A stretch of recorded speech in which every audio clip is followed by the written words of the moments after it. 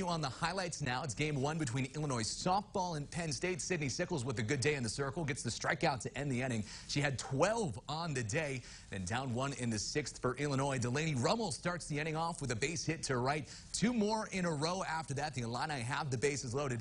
Two down for Avery Steiner, punches one to center. 2 runs will come home to score. Illinois takes the lead, and they'll take game one 4-3, the win over Penn State. On to the main